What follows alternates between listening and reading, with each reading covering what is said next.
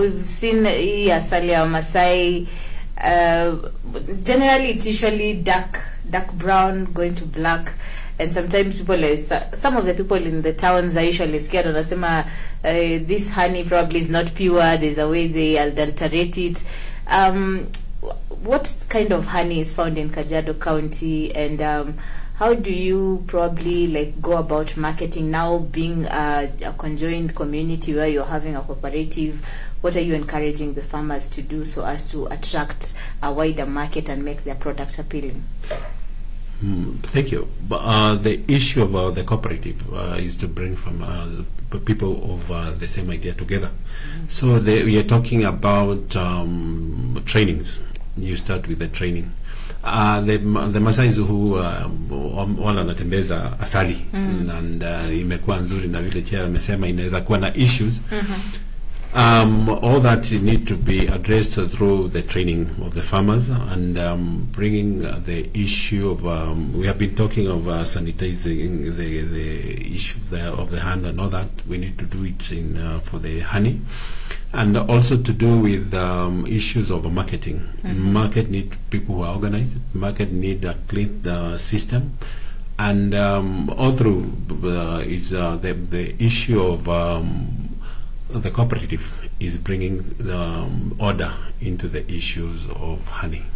Just to add on what you said, well, you ask about how it comes, how comes the asali is dark. Yes. It depends with the trees where the bees are getting the pollen.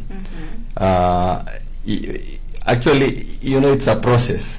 So there where you find the kind of pollen they get is what determines how the color of that, and also how you harvest your honey.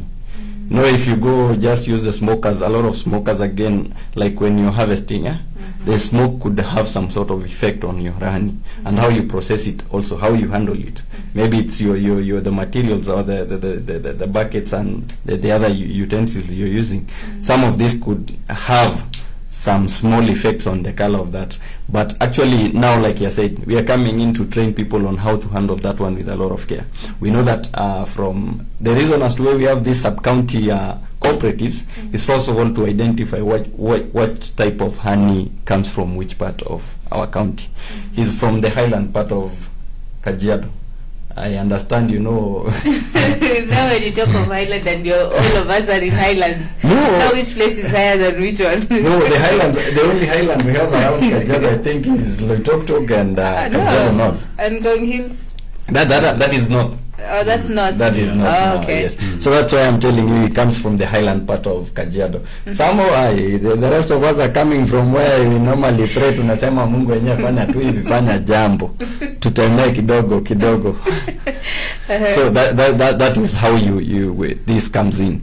But true to that also, the way we are saying, there are a lot of trees we can tap in. The reason as to why we are also saying we are encouraging people to plant more trees is also now to get the quality of your honey coming to exactly conform with the rest of the honey, so that the bees do not only depend on the indigenous kind of trees, because we've not planted a lot of trees in Kajiado. There's a lot of work to be done on planting of trees, on also improving on farming activities, because the chemicals that are there in our farms, we need not to encourage people to continue using the chemicals they are using in their farms, because they have a lot of effect on the bees that we're keeping. That brings me to the question of the weekend